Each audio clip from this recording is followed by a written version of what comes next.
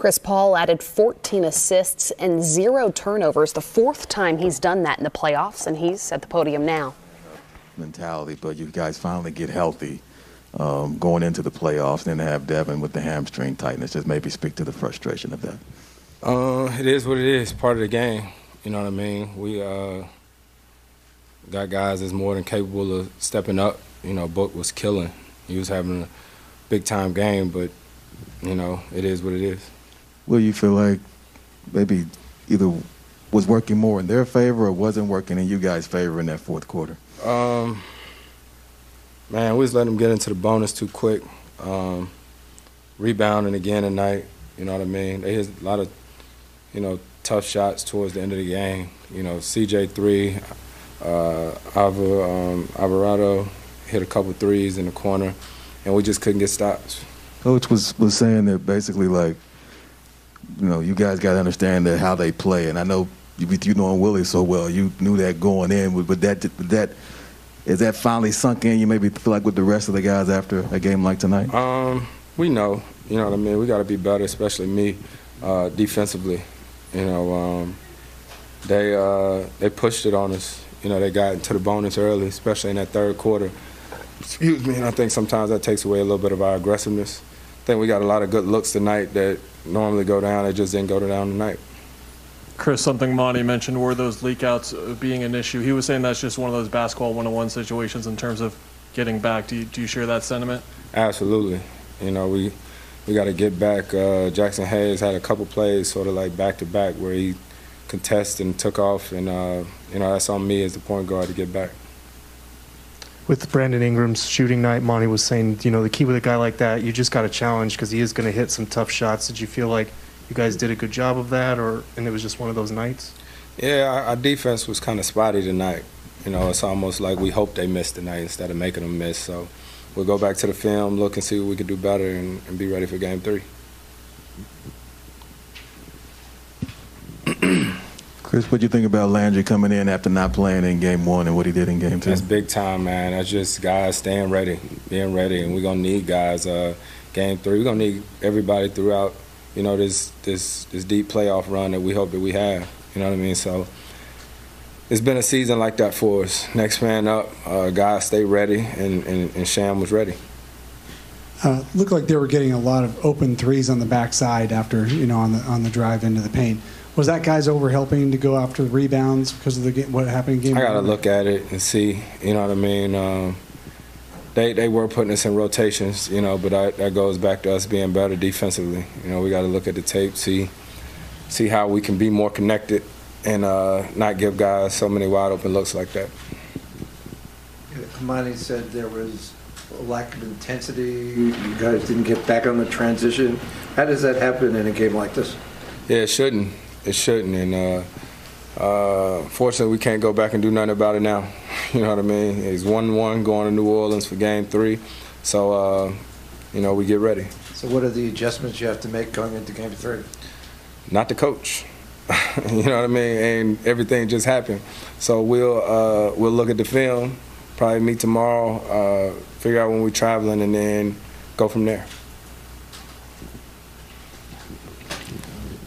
It looked like they were putting a lot of length on you with Herb Jones and then Jackson Hayes switching on to you in the 3rd quarter. Is that Willie Green's, you know, thinking about how the best to defend you on? Not at all. 17 years we've been doing that. When you look at Aiden just getting 6 shots, is that just the way they were defending, or does he need to be more? I never look and know how many shots anybody got, man. I ain't know Ingram had 37 until I just looked at it. You try to win when you're out there, man, and we got to find a way to get him more touches. That's me looking at it now. But one thing we never do during the game is say here, don't, you know what I mean? So that's we'll figure out how to be better. Chris, when that timeout happened, when D-Book came out, like just wondering like your first reaction on like what he told you, like, hey, I'm done, or like, hey, I need to take a break or something. Like, what did he tell you? Nothing. You know, just play.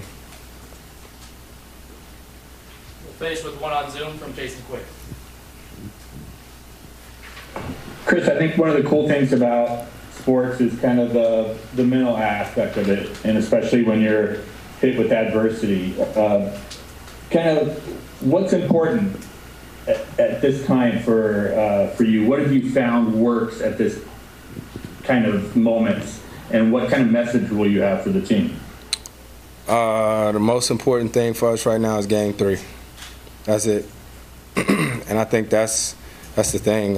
Adversity, I mean, we've all faced it at some point, and so this is, like we say, next man up. We'll figure it out. And Game 3 is the most important thing right now.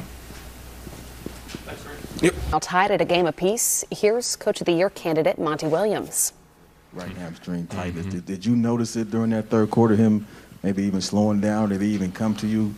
No, I think it happened on one play when he was trying to track down someone in transition, and that's where I think it happened. But other than that, we don't have much else to say about it, but it is a hamstring issue. Not just in the quick short term of just thinking about the fourth quarter without him, what changed you felt like? The transition defense. That was probably, for us, the worst we've ever looked in transition since I've been here. And for that to happen in a playoff game was a bit unsettling for everybody. But our guys have to understand that this team is going to play hard every possession. And we saw it in the third quarter. We missed a shot, they were taken off, and that was a bit deflating. But that was the change in my eyes. And then they got hot from three. But the transition defensive balance wasn't there at any level tonight for us. And then you talked about Landry being ready. What you think about how he played? I thought he was really good to be able to come in and attack the basket that way and then knock down a three out of a timeout.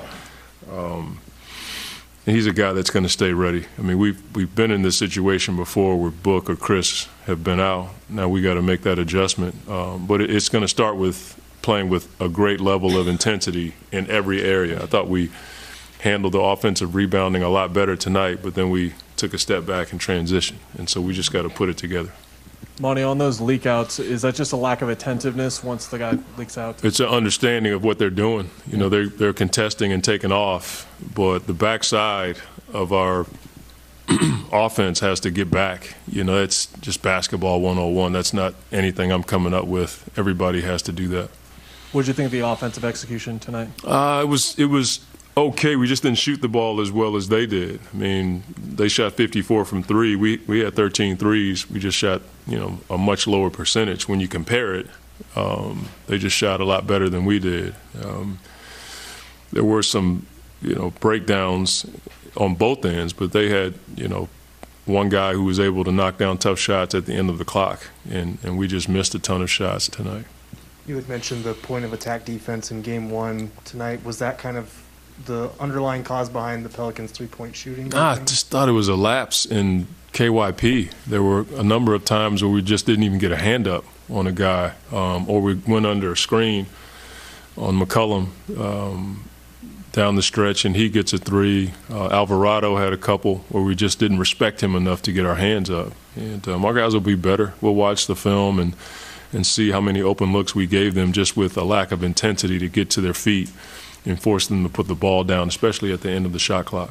With Brandon Ingram, he's a guy that you've talked about how he can hit tough shots. Do you feel like that was kind of the case, that it was just one of those nights? No, I think it was one of those nights, but he also hit tough shots with a hand in his face. I mean, some of those shots, I'll take that defense every night. He just hit those shots. There was one in a baseline out of bounds play where he comes off, and we just didn't recognize that he was going to come off to take the shot. We were too far behind him, but other than that, I thought we got a good hand up on most of his shots. Monty, why do you think back here? What do you think was the difference for Hayes being able to be a little more impactful tonight for them versus just game one? He was a little quieter. He was athletic. He's always athletic in a number of environments, but tonight he was taking off and running, and they put a lot of pressure on us. And they were switching, so he would end up on a smaller guy, and he would contest and take off. I thought that hurt us. but his athleticism, he's able to switch and guard guys and force tough shots. But I thought his transition,